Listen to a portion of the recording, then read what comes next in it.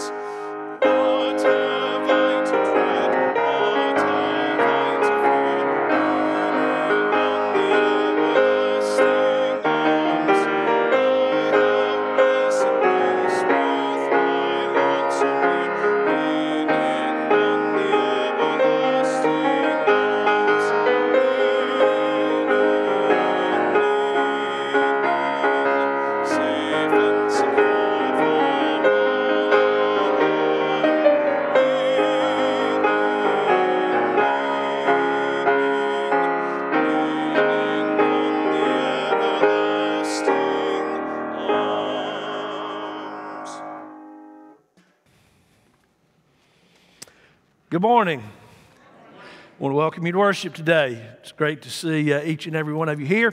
Also want to welcome those that are worshiping with us on Facebook Live. We're grateful that you can be a part of this service, and I want to remind you to check in with us in the comment section and let us know how many folks in your home are worshiping. And if you have prayer concerns or joys that you would like to share with us, you can list those in that same comment section.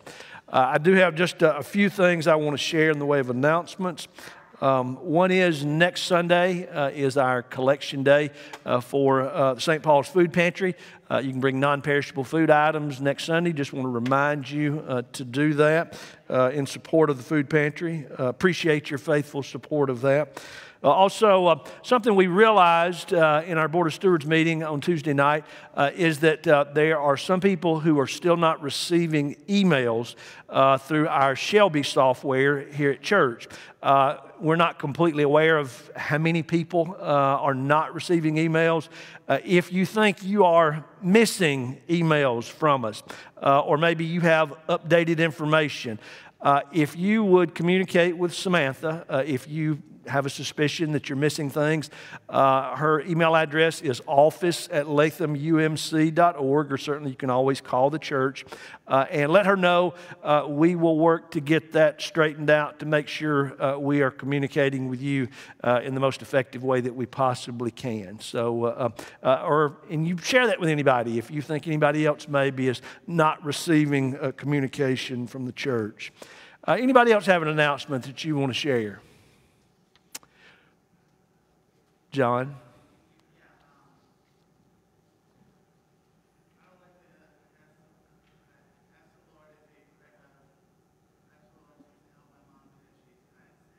Okay.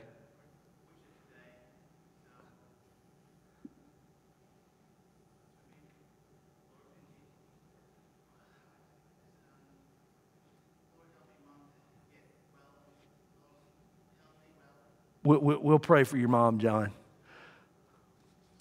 Well, I want to invite you to join with me in our opening prayer. It's on the screen and in your bulletin as well. Let's pray together. Give us, O Lord, steadfast hearts, which no unworthy thought can drag downward, unconquered hearts, which no tribulation can wear out, upright hearts, which no unworthy purpose may tempt aside. Bestow upon us also, O Lord our God, understanding to know you, diligence to seek you, wisdom to find you, and a faithfulness that may finally embrace you through Jesus Christ our Lord. Amen.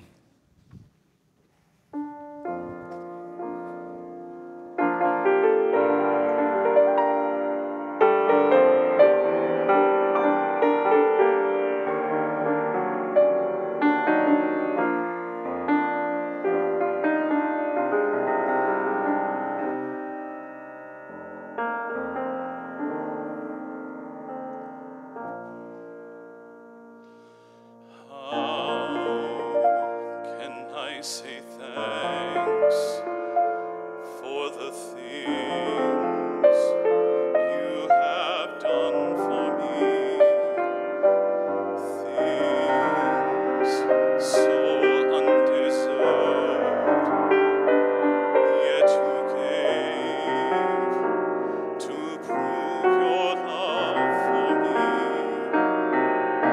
The voices of a million angels could not express my gratitude. All that I am and ever hope to be,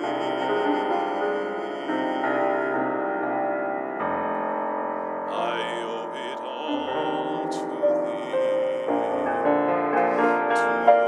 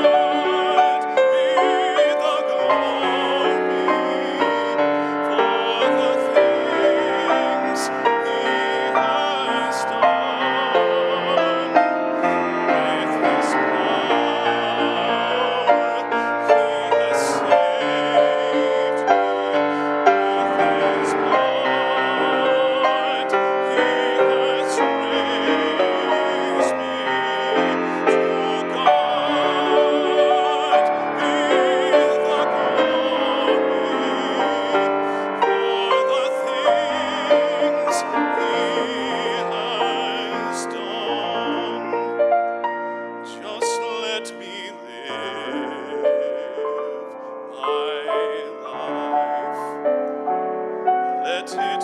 the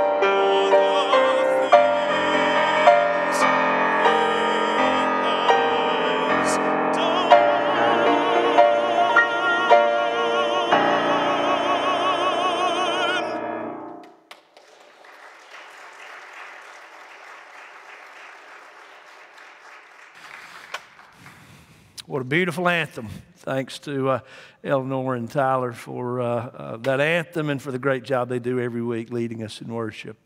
As we get ready to pray today, I have a few names, a few prayer concerns that I want to share, and a joy as well. We've been praying for Sandy Ekstrom for several weeks. For her breast cancer diagnosis. She had her surgery last week and got the pathology back at the end of the week. Surgery went well, and the pathology report was clear that there's no other cancer. So let's give God thanks for that. Also, I want to share a few other things.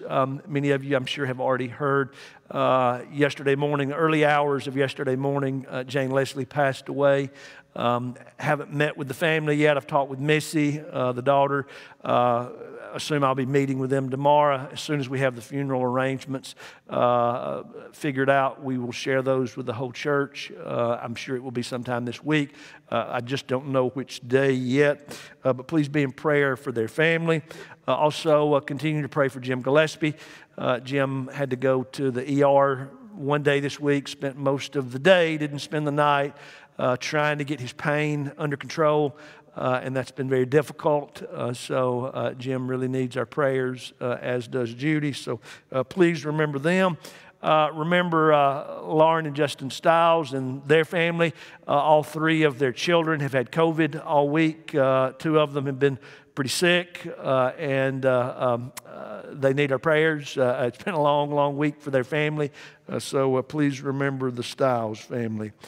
Does anybody else have any prayer concerns or joys that you want to lift up before we pray? Well, let's go to the Lord. Loving God, we give you thanks and praise for this glorious day. We thank you for who you are. And Lord, we can't begin to thank you for all the ways that you bless our life, the abundance of your love and your grace and your mercy.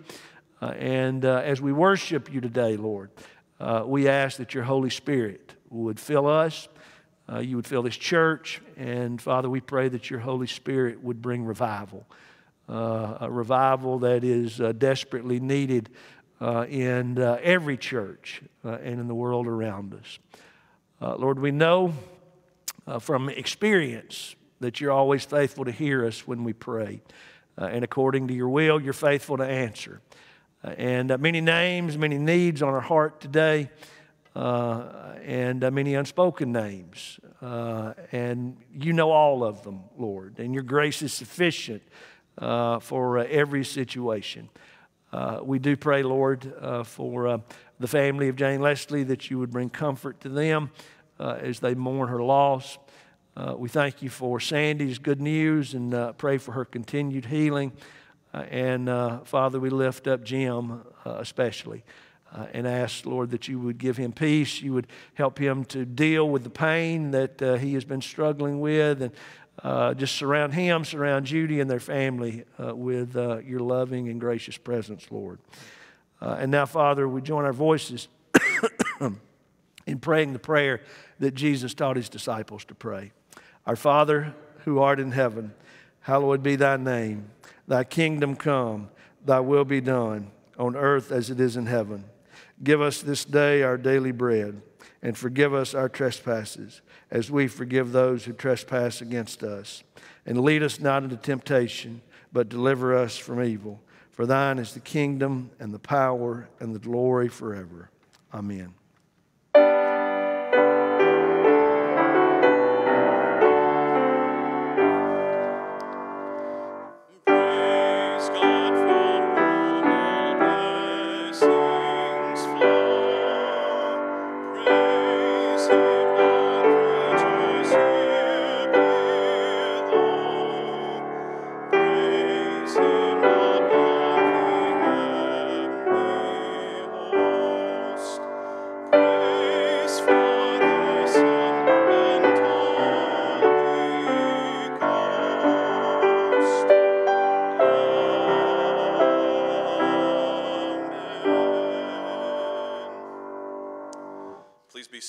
As we remain standing,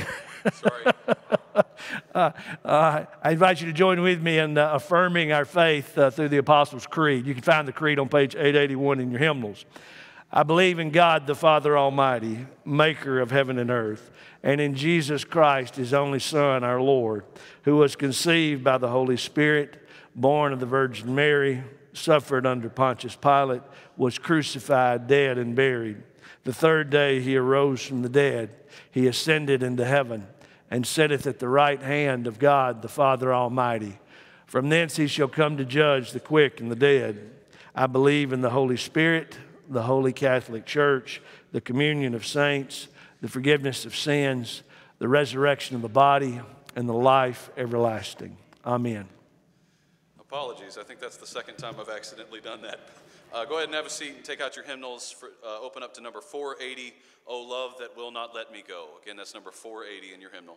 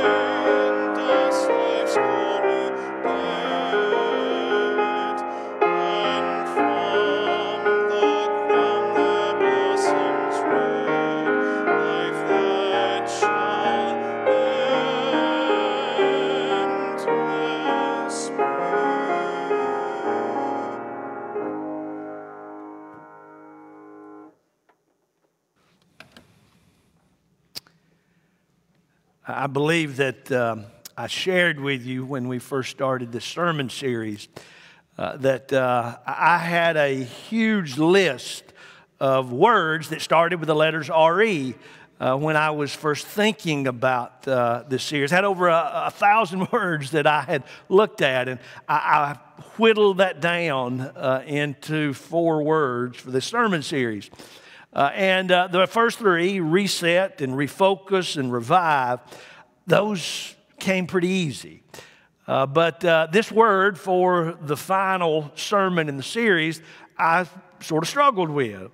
And I guess that's because I wanted this to be a culmination of everything that we had been talking about. I wanted the series to end in a way that hopefully made sense.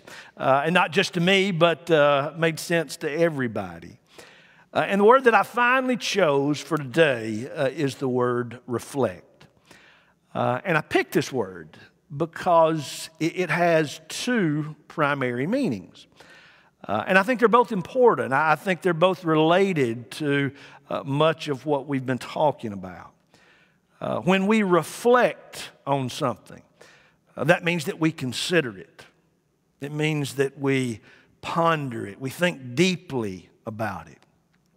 But reflect also means to give back an image, to mirror something. And we're going to spend a little time this morning unpacking and thinking about both of those ideas, both those meanings. One of the last classes that I took when I was in seminary was a class called Clinical Pastoral Education. And that's a mouthful. And to really tell you what that meant was I was working in the local church doing all kinds of real ministry activities. And once a week, I had to go to Louisville, Kentucky to a big church there and met with a small group of other students and the guy who was our supervisor for this class. And when we got together, we would talk about really the details of some of our ministry experiences. We would have a debriefing about those things. And I really, really liked this guy who was my supervisor. He had been doing it a long time. He had a whole lot of wisdom, and he shared a lot of that wisdom as we went through this course. But he was also tough. He would challenge us about things that we had done, things that we had said. Sometimes we would have to defend not only our words, but our actions. And he forced us to think about how our background and our beliefs and our theology shaped the way that we did ministry. Now, this small group, there was maybe 6 or 7 of us, and we got to know each other really well over the course of that semester. And not just because we spent a lot of time together, but maybe even more importantly, we had to bare our souls to each other just about every single Monday. We had to be very transparent in this group. And it was a great experience. And I think one of the reasons why it was such a rich experience was because our small group was very diverse. There was a couple Baptists in there. There was a Presbyterian. There was a Lutheran. And then there was a few of us Methodists. But there was one guy in particular in our group. His name was Jeff. And I'll never, ever forget this guy. He was a nice fella. But what made him so memorable was he had lived a very colorful life. And I'm trying to say this in a nice way since we're in worship. But he told us all kinds of crazy stories about the life that he had lived. And when we were in this class together, he was working with a Baptist church in Louisville, doing urban ministry there. And his flock was basically made up of drug addicts and prostitutes and homeless people. And he told us some amazing stories, some scary stories even about serving that community there in Louisville. Sometimes when his life had been in danger in the service that he was doing. But long before this guy had become a Baptist, he had been a Buddhist for many years. And he had lots of funny stories about how he had made that transition from being a Buddhist to being a Baptist. But one of the things I remember him sharing was how the practice of meditation, which had been a very important part of being a Buddhist, he talked about how that really helped him in his prayer life when he became a Christian, when he became a Baptist. He was very disciplined in his practice of meditation. He got up every morning and he quietly reflected on God. And he reflected on his own life. And he said that really had helped him to grow in his faith. And maybe what struck me about this as he was telling us the story was that spending time in quiet reflection was not my strong suit. Maybe that's true for you as well. I think it's probably something that many followers of Christ are not wonderful at. A verse of Scripture that many of you, I'm sure, know is Psalm 46:10, which says, "Be still and know that I am God." Be still and know that I am God. Now, for some of us, the only time that we're probably ever still is when we're laying in bed asleep. And other than that, our lives are pretty busy. They're pretty hectic. We're constantly trying to juggle our responsibilities to our family and to work and to church and all sorts of other responsibilities. And it probably feels like all we can do sometimes just to try and squeeze in a few minutes for reading a devotional, spending some time in prayer as we're swallowing a cup of coffee in the morning. And if that's an apt description of your life, trust me when I say I understand. But I have also found this to be true. That when something is really important to me, I can almost always figure out a way to make time for it. Maybe that's true for you. And when I make time to sit quietly with God, when I make time to reflect on Him and listen for His voice, it always makes a difference in my prayer life. And my prayer life always has a big impact on my day. And that quiet time, it not only gives us an opportunity to reflect on God, but it also gives us an opportunity to reflect on ourselves and reflect on how we're living our life. Listen to what the Old Testament prophet Jeremiah said. This is Lamentations chapter 3, verse 40. Jeremiah said, let's take a good look at the way we're living and reorder our lives under God. Let's take a good look. Let's examine the way that we're living and reorder our lives under God. Now, for many of us, reflecting on ourselves is maybe more difficult than reflecting on God. And it's more difficult because it means we have to get honest with ourselves about who we are on the inside. We have to confront many of the thoughts running through our minds.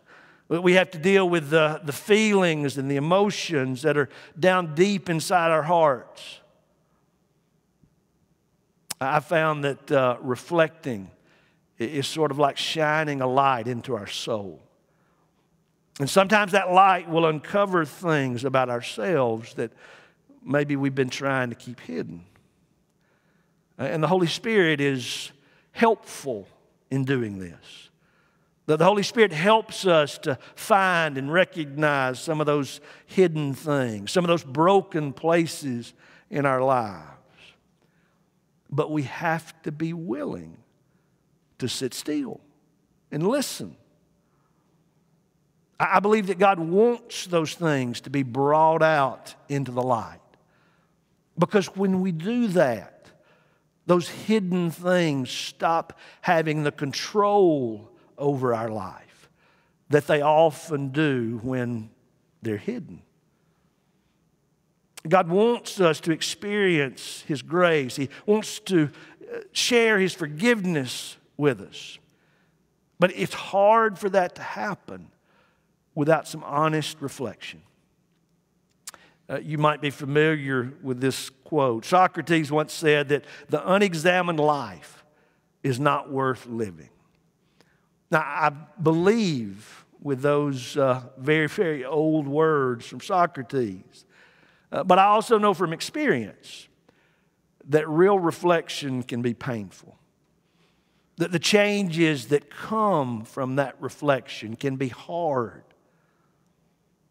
But I also believe that the transformation God wants to bring about in our lives is always worth the cost, no matter what that cost is.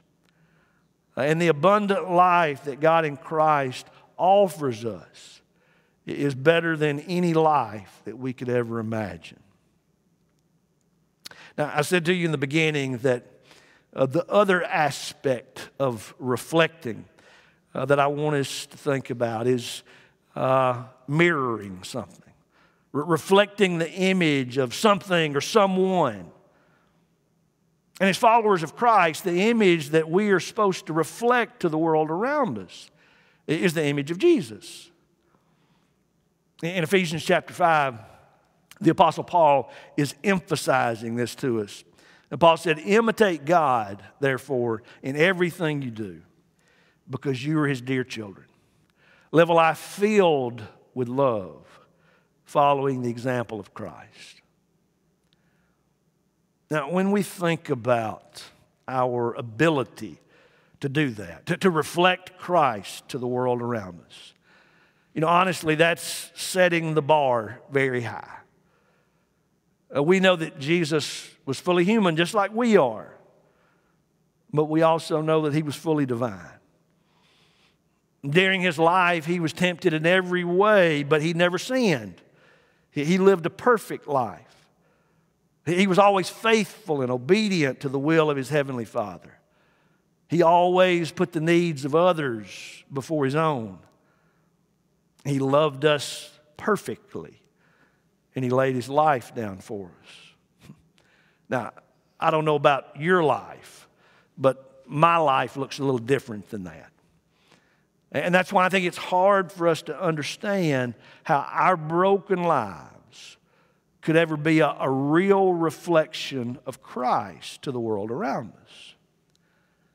But the truth is, our reflection is always going to be an imperfect reflection. And you know what? That's okay. That's what makes our reflection genuine. That's what makes our reflection real. And I actually think that's oftentimes the best way that we can reflect Christ is through our weaknesses and through our brokenness. I think the light of Christ shines the brightest when it's shining through the weaknesses and the brokenness in our life. Now, Paul also said in that passage from Ephesians 5 that the best way we can reflect Christ is with love. And that's basically what Jesus said to us in John chapter 13. Jesus said, "Let me give you a new command. Love one another. In the same way I loved you, you love one another. This is how everyone will recognize you are my disciples, when they see the love you have for one another." Now, Jesus didn't say in that passage that people will recognize you as his disciples when they hear us talking about love. He said that they would recognize us as his disciples when they see that love, when they see how we love each other. And if we're going to reflect Christ, then we have to reflect his love in real ways. It can't just be words. If we're going to reach new people in our community, they need to be able to see in tangible ways how we love each other and how we love our neighbors. Now, I think it's absolutely true that the pandemic has made this more difficult. It's made it more challenging. But we can't allow a virus to become an excuse for not reflecting the love of Christ. We just have to figure out new ways and creative ways to do that. I don't know how many of you are on Twitter. It's a good platform. It's a great way to get information from lots of different people. But if you're on Twitter and you don't follow Joe Martin, you need to follow Joe. Joe posts all kinds of great stuff on Twitter. Some of the things he posts will make you laugh out loud. But he posts lots and lots of stuff that's positive. It's very encouraging stuff. And a week or so ago, he posted a video about a sheep farmer from Australia. And this sheep farmer had an aunt who had passed away. And because of the COVID restrictions there in Australia, he was not allowed to go to the funeral. And so he came up with a very creative way of feeding his sheep. And this creative way of feeding his sheep was a way to really show people how much he had loved his aunt. I want you to watch what he did.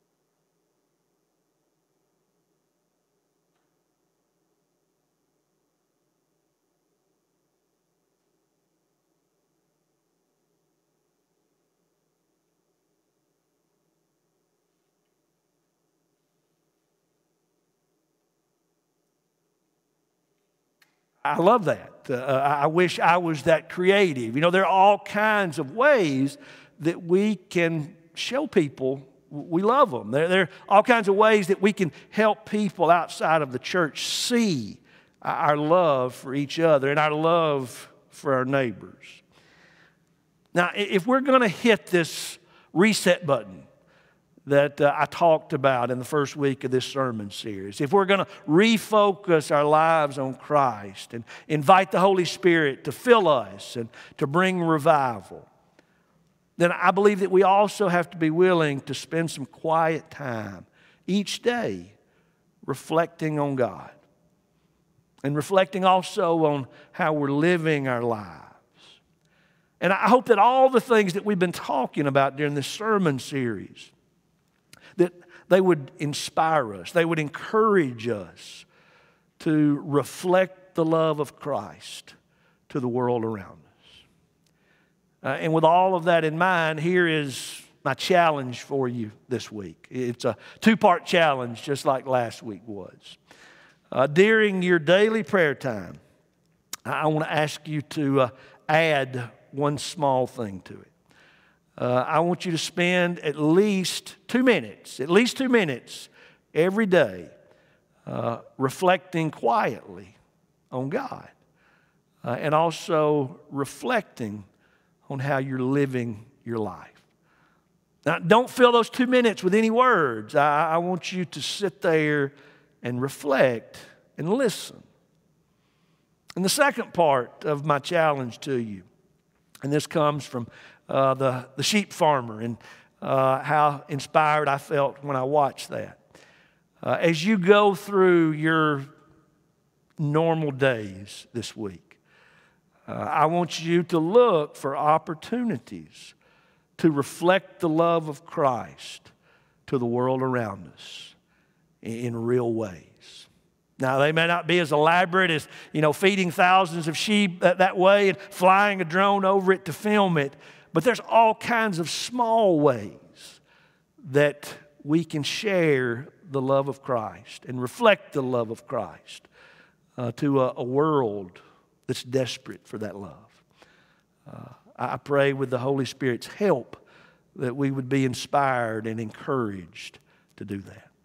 In the name of the Father, and of the Son, and of the Holy Spirit. Amen.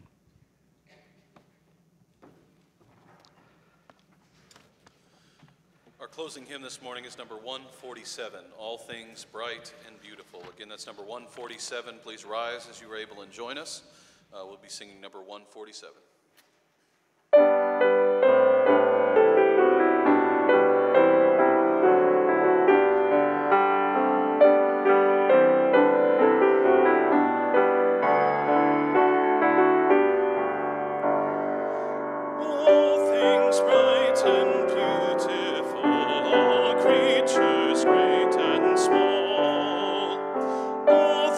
Wise and wonderful, the Lord God made.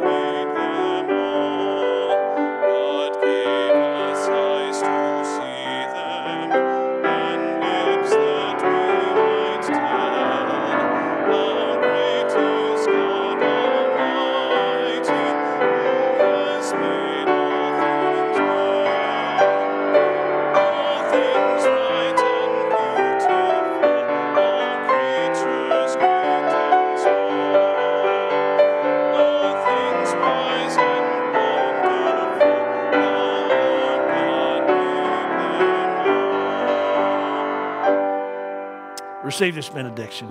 Gracious God, as we go, we're grateful that your Holy Spirit goes with us. I pray, Father, that we would have fruitful times of reflecting on who you are and reflecting on how we're living our lives. And Lord, with your inspiration, with your encouragement, I pray that we could all reflect your love to the world around us. In the name of the Father, and of the Son, and of the Holy Spirit. And all God's people said, amen. Have a blessed week.